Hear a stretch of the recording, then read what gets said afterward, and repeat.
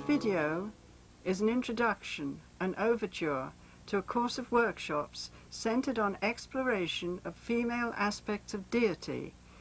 It looks for goddesses hidden in the past and explores their imagery and the effect this can have on ourselves today. It searches for a new vision, a vision that not only acknowledges the female in deity, but makes such divinity a role model for women today. It restores to women the knowledge that they, like men, are made in God's image. This presents us with a new view of our place in the world and our place in nature.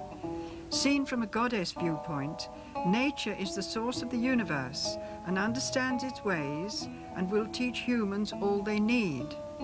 Nature, seen in terms of goddesses, releases both women and men from the cycle of domination and subordination that has been built into our thinking. It allows us to find more harmony in our environment. For over 15 years, I have been researching information about goddesses. I have looked at many prehistoric and historic shrines and sites, once sacred to female deities. These have included those in Greece, Israel, Cyprus, Tunisia, Turkey, and not least the mysterious stone circles, alignments, megaliths and temples in Britain, Brittany and Malta. The numerous Asian and African and other deities from many parts of the world are beyond the scope of this program.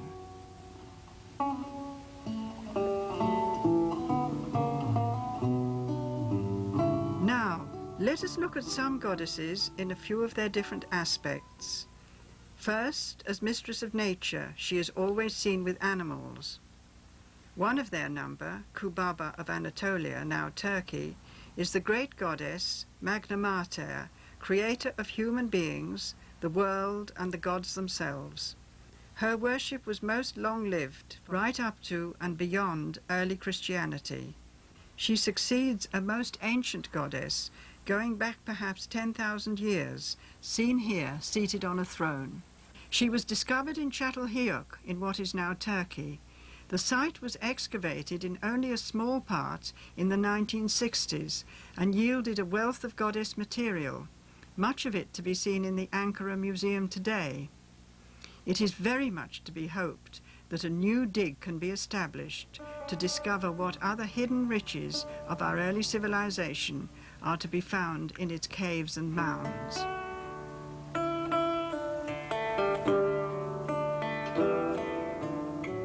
Usually, scholars tell us that if goddesses were venerated, it was because of their fertility function. While this is important, it is not their only characteristic, as we shall see. But I think we must consider sexuality in a new way. For example, here is an Egyptian deity, a magnificent woman, proud and unashamed. And here, by contrast, is a figure from Brittany of about the same period, say 4,000 years ago. She is called La Grande Déesse, the great goddess, and she is obviously a personification of women's genitalia. In goddess terms, it is from her womb that all is born, like the earth, and to which all return, and from which all is renewed. The same kind of idea can be understood from the figures of women with open wombs, to be seen on church walls in Britain, Ireland, and elsewhere. These are called Sheela-na-gigs.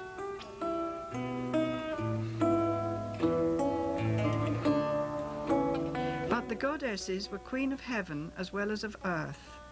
We recognize them by the full or crescent moon, or the sun itself as part of their attire. Often the sun goddess was a healing deity and cured aching bones, for example, by use of heat. Sometimes, as here, the whole figure is gold, shining like the sun. Then there is the combination of light and dark, making a whole. We see her, Demeter and Persephone, mother and daughter, mirror imaging each other, one white, one black. There is no division. They are separate, but an integral part of each other.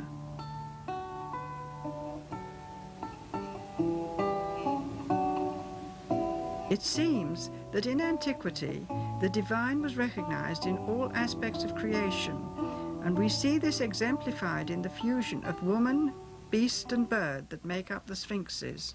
Look too at Mother Goose, who laid the golden egg of the universe and carries the goddesses on her back. Then there is the serpent in the Garden of Eden, and her Mesopotamian counterpart, the dragon serpent Tiamat, creator of the universe. We see her here being killed by her grandson and his friends who want to take over her powers. When we turn to the Bible, we find that although people were continually being condemned for worshipping goddesses, in fact they never stopped doing so, and would not give up their beloved deities such as Ashtaroth, Asherah, Anat, and Lilith, the latter being remembered only as a demon, although she was goddess of breath and spirit. The figure of the serpent or dragon is curiously ambivalent. While on the one hand it indicates horror and evil, as here, yet the serpent is also a symbol of medicine and healing, as in the wand of Mercury, which itself provides today the symbol for a doctor of medicine.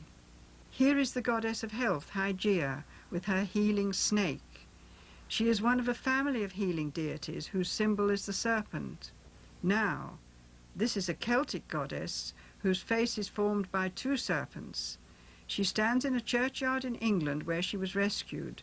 She had been placed face downwards as a stepping stone into the church. Serpents indicated not only healing but renewal, as they were seen to slough off their skins and apparently live forever. They are sometimes shown as spirals, which have similar meanings and can indicate female divinities.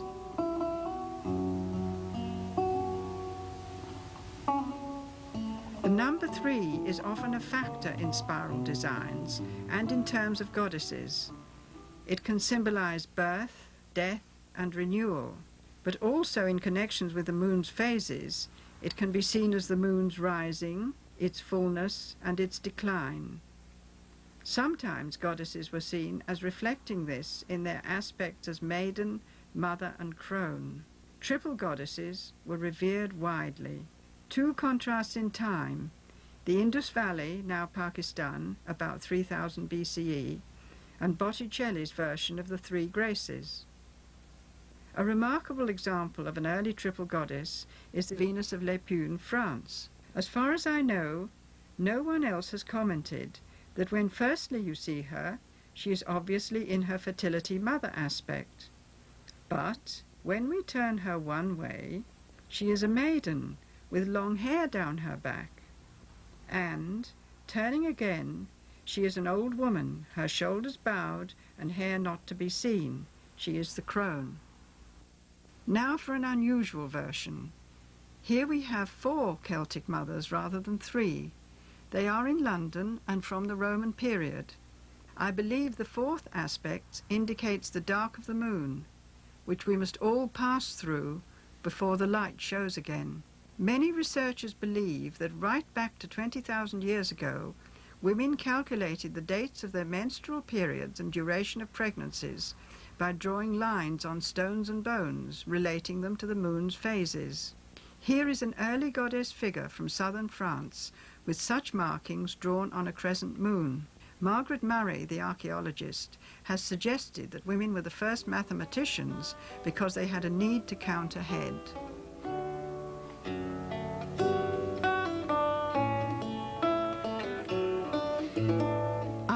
To talk about the way our foreparents used the whole landscape to personify the goddesses, but I have no time to fill out this theme. Here, however, are some of the ways in which they did so. You see temples in the shape of a woman's body, megaliths, and hill figures and hills themselves, which were goddess symbols.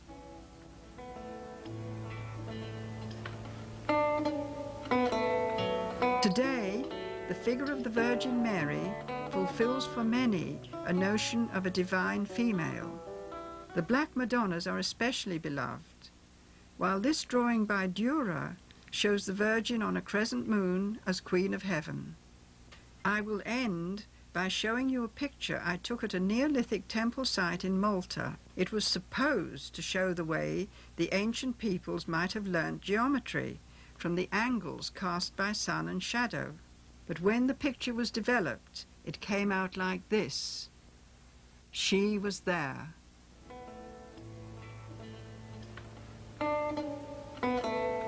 We have travelled a long journey. We have been exploring the ancient goddesses in the background of our culture. Although fully visible when you look for them, they have been hidden for so long.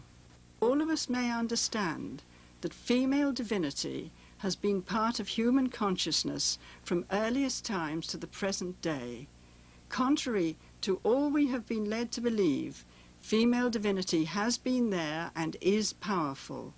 We need to continue our research into the past to fill out this new dimension of today's quest.